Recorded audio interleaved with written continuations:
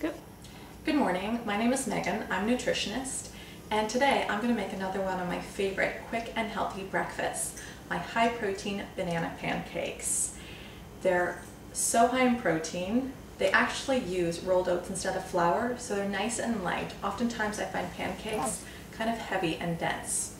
So all you need for this recipe are half a cup of boxed egg whites. You can use regular egg whites.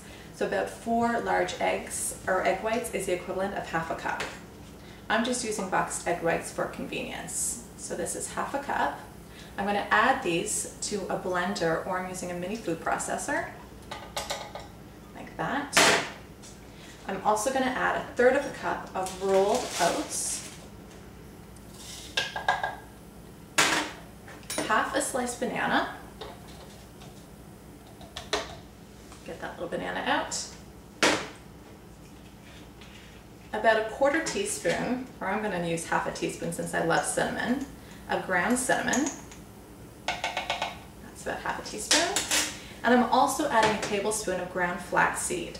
So the flax is optional, but adding flaxseed adds fiber and also your healthy omega-3 fats. So we could all use a little bit more of those. So just give this a whir until it's fairly smooth. That should be good. If you don't have a blender, don't worry. Just stir the ingredients together. The texture will be a little bit heartier, but they'll still taste delicious. So I'm just going to take the lid off. I'm going to pour this into a measuring cup, like this. Now I've preheated my griddle to medium. You can also use a non-stick skillet.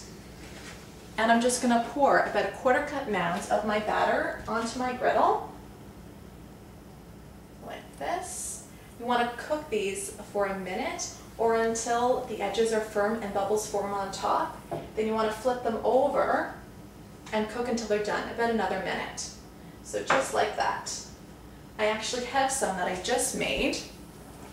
They look delicious. This entire recipe is about 250 calories, 7 grams of fiber, and about 20 grams of protein. So they're an excellent breakfast and even a great snack.